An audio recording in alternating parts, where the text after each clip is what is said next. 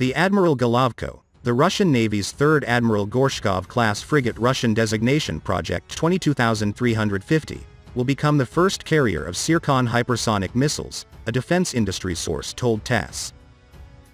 It is planned that Admiral Golovko will become the first standard carrier of Tsirkons, the source said.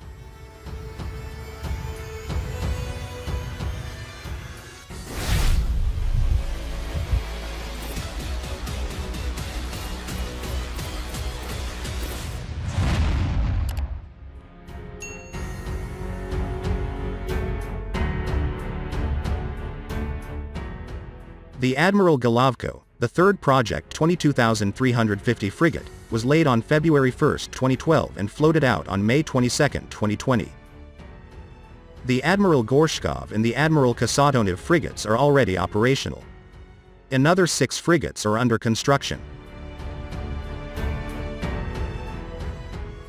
Frigates of Project 22350 are designated to fight submarines and warships in oceans and seas and to repel air attacks both independently and within formations. The hull of the frigates is flush-decked. It has a 3-island superstructure, 1 mast turret and 1 steel funnel. Stealth technologies were used in the construction to make the warship practically invisible for the radars of the potential adversary. Full displacement is 5,000 tons, the length is 135 meters. The speed is 29 knots. The crew comprises over 170 men. Diesel gas turbine power plant has a capacity of 65,000 horsepower.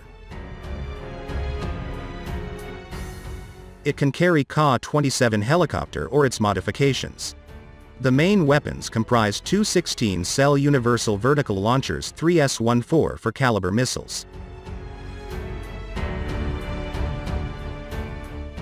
The Admiral Gorshkov, the project's lead ship, is taking part in Tsirkon trials.